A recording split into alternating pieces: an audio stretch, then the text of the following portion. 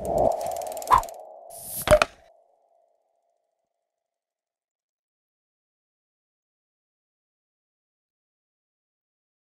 and welcome to Asakhe Sports, and I'm your host Dino.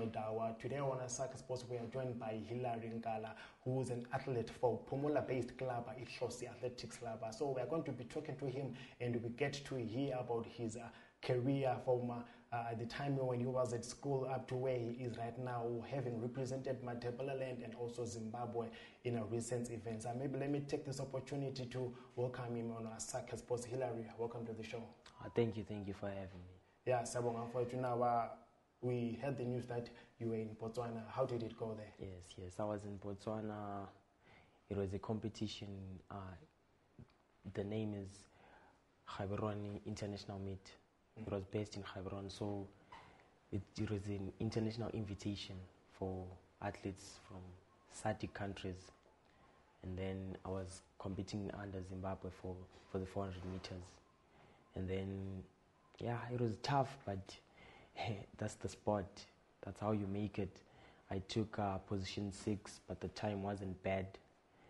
Unfortunately, I got injured in the 4x4 relay. I was the second leg runner, and I pulled a hamstring. So that's it from it. So the event was happening like last month. Tell me more about some of the events that you have already participated in from January up to the Gaborone activity. 2019 hasn't been the year for me, honestly, because I've pulled 2 hamstrings in a space of 3 months. So that's a major problem for if you're an athlete. So I can say basically 2019 I haven't competed like more competitive races. In fact, in terms of going out, I only competed in the Blawa Athletics Board meet the January 19. That was the first competition of the year, and then unfortunately again I pulled my hamstring from the right leg. Then from there it took me about 3 months to heal. I was preparing for the Gaborone International Meet, which was on the April 27th. That's it, which we just talked about. Then from there, as an athlete, psychologically, if you're facing these injuries, it's hard. Doubt creeps in, and you feel like you want to give up. So, in terms of support, we really need it. Okay, maybe we're hoping that you're going to gain some fitness so soon enough for you to get back on track. Maybe just to tell us more about where it all started for you. When did you realize that you are a good athlete? Basically, in the family, there's no one. There's never been a history of anyone doing athletics. I'm the only one. So, for me, it was just the calling for me to just carry my family's name. I don't know where athletics is just taking me. I'm just enjoying the ride. So from there, in fact, I never knew I had talent. I started doing those short runs, long runs, using the force rod, old and new force rod. It's about 6 to 8 Ks. So from there, I started developing some endurance in terms of running. Then I started doing it, and so on. Then when I got to high school, that's when it all started. In fact, I realized I had a talent. Some coach from Victoria Falls, Coach Swako Cat, he identified me and he was like, "You're a good athlete. Keep doing what you do." So firstly, I was doing long distance running. I was doing the 5,000 meters and the 1,500.5. So he was like, "No, you're 800-meter runner or a 400-meter runner. Leave these long distance events and concentrate on these 2 only." Okay. So from there, I started training the 400 because I just loved the event. It's hard, very hard, so challenging. So from there, the endurance and the speed, my body, they were saying my body is just created to do athletics in a way. Like, I find myself doing things which are trained for years, which you train for years. So from there, I started training for the 400. And then 2016, that was my first national event. I represented Mbekezeli North. I took position 4, by the way. But in the relays, the medley relay, we took gold. Oh. Yeah. That's So the medley relay consists of 4 different events: the 100, the 200, the 300, and then the 400 meters. So first leg ran 100, 200, then the 400. So we took gold. Then the 4x4, we took second. So from there, that's how it started for me. Since the passion plus the success, in a way, getting exposed in the industry, and then I started pushing. So after I wrote my odds, 2016, that's when I joined Inhlosi Athletics Academy. Then from there, it's been a journey. Now, you mentioned that within the family, there hasn't been a history that relates to someone being good in athletics. Yes, Then suddenly you came along. Yeah, I came. How has family assisted you up to where you are right now? How did they take it when you started pursuing athletics? Yeah. Family has been there. Family has been there. Like, they're just my backbone. Wow. Because every day I wake up with them, I'm there with them. Evening prayers, morning prayers, they're just pushing me, they're motivating me to just continue. Especially this year, since I've been facing major injuries, they've been pushing me. No, push. So it's not family only. I've got a circle of friends, like Amajita. So, like, if you see their reaction towards you doing your thing, you're like their hero to them. So that it gives me self-motivation to keep pushing and not give up in that way. You said you didn't realize you had a talent. Yes. So I want to understand from you, as you chose athletics, is it about passion when you are pursuing athletics, or is it about ability? How do you see it? From the way I look at it, from me, it's both. Because it started as a passion, right? So as I started doing it, I was told, no, dude, you have a talent. So that passion plus the talent, I just wanted to see where is it going to get me in the world of athletics. Personally, I want to go far in terms of professional level. So I'm still pushing. Now, seeing that your career is slowly developing into something big, Yeah. It leads me to asking you the question, what do you wish to achieve in athletics? From the time you hang is it your boots or your spikes? Yeah. What do you wish to achieve? There are many things I want to achieve, but for now, I just want to continue with my studies. So I've been selected, in fact, I've been recruited, I can say, by Arnold Payne Global Sports. So he's a white guy based in Zimbabwe. He was born in Zimbabwe. In fact, his home is Zimbabwe, but he's now based in the USA. So he comes back annually to attend local competitions and recruit some athletes. Okay. So I was recognized by him 2018 at the meet at NAST. He was held here. He had a meet at NAST. So from there, he recognized me and he recruited me. In terms of the paperwork, we're done. So what's left for me is to post current time, meaning athletics is all about timing. So what's left for me is to post the time. So 2019, since it hasn't been the year for me, I haven't posted any time for me to pursue my scholarship, but I'm still working on it. Now, in terms of your academics, is it in relation to sports, or it's totally something different, so that you have two dimensions in life, sports and academics? Is it related or not? I can say, yeah, it's related. 2018, 2018, I was recognized by him. Then paperwork of the recruiting phase. So the next year, meaning I was supposed to start school like that side, 2019.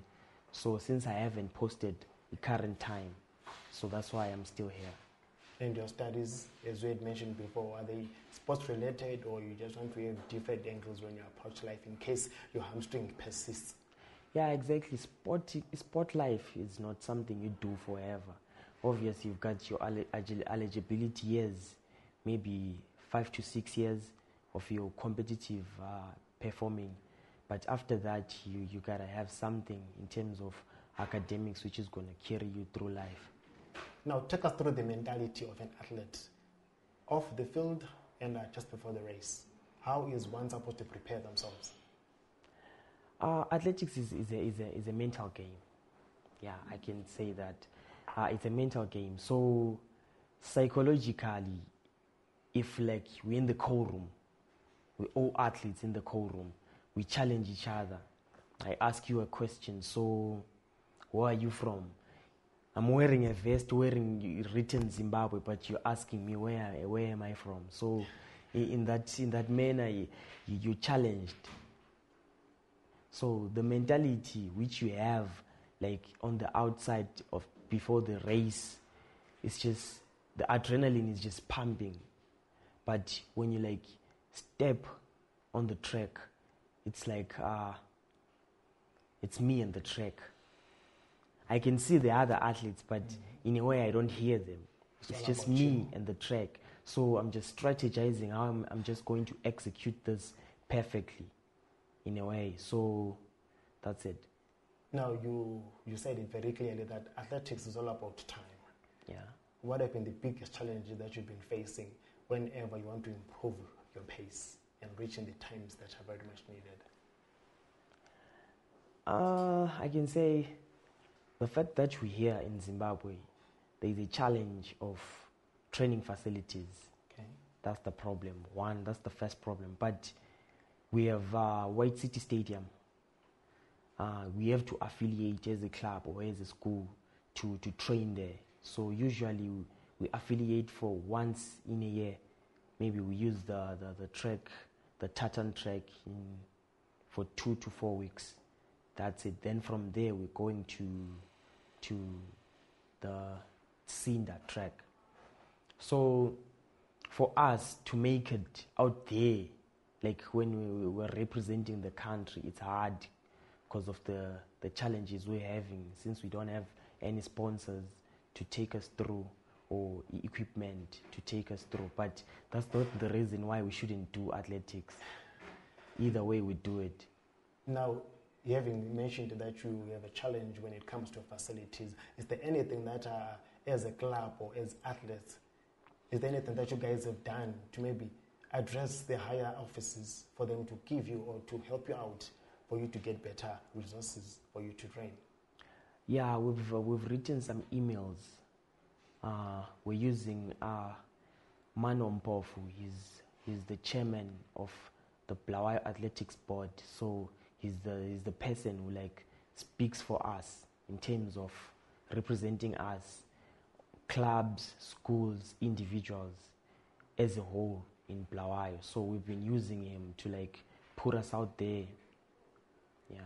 And maybe just to look at your activities now in the field, you have had achievements. You have gone around Africa for quite a lot of time now. Tell us about the tournaments that you've participated in and also your records. I know you have a record that is still standing actually. Yeah. So maybe if you can just brief us about your achievements and some of the activities and tournaments where you've participated in. From high school, I have a 400-meter record which still stands up to now in Mbekezeli North.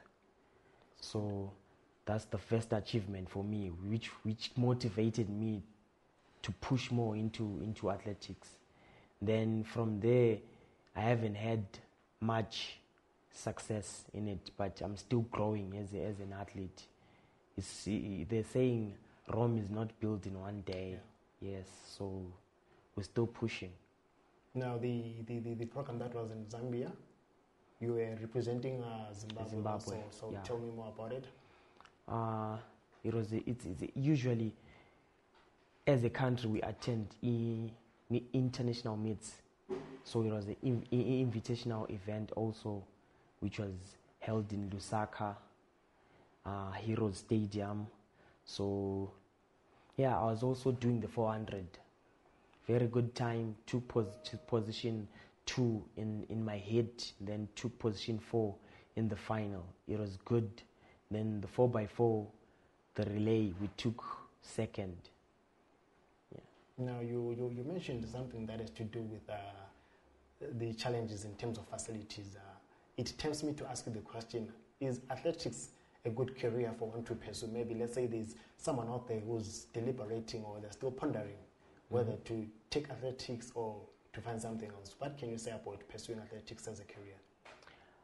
Pursuing athletics as a career from Zimbabwe is very hard, but that's not the reason why you should sit around. If you have a talent, just go for it. Like me, like what I did. But in terms of family, if you have family, sometimes we usually go to invitational meets sponsoring ourselves.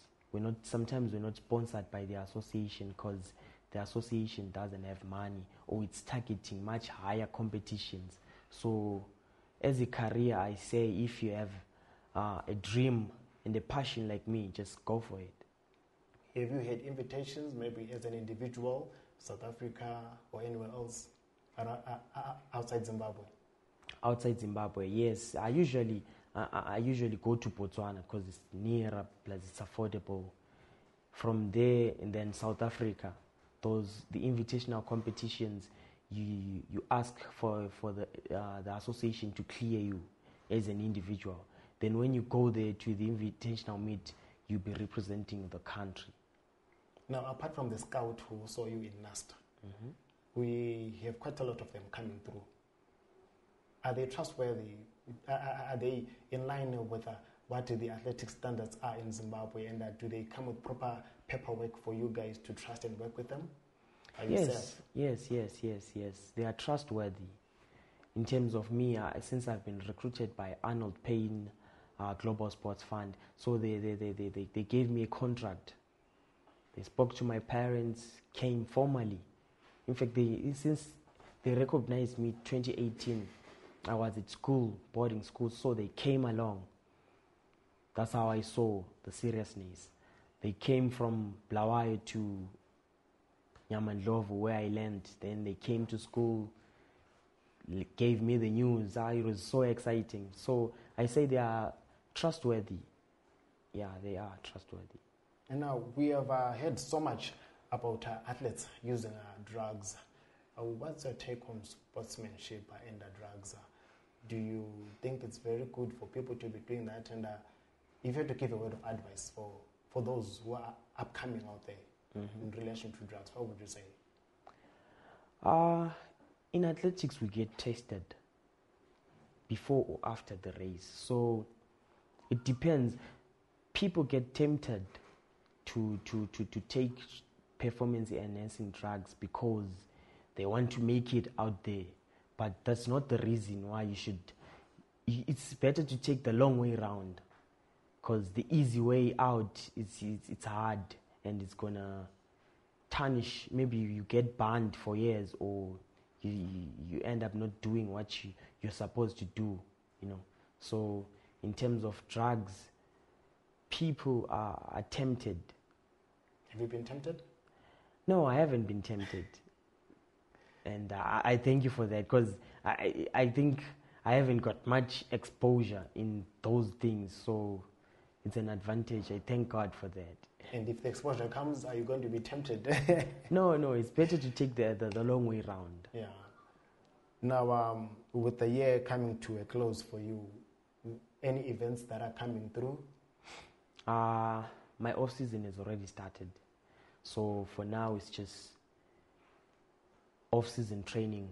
Just hit the gym, long-distance runs. Then I'm starting track training in about 3 weeks' time from now. So I'm taking it slow, day by day, hoping January we're grinding. Thanks a lot for joining us on Asakhe Sports. Okay, thank you. There you have it on Asakhe Sports. We have heard from Hillary and his challenges when it comes to training facilities and also his recurring hamstring injury, but then he's resilient in his nature, hoping that by the time he hits the track and field events by next year, January, all will be well for him. Thank you for joining us on Asakhe Sports. Until we meet again on yet another beautiful program. Thank you for joining us.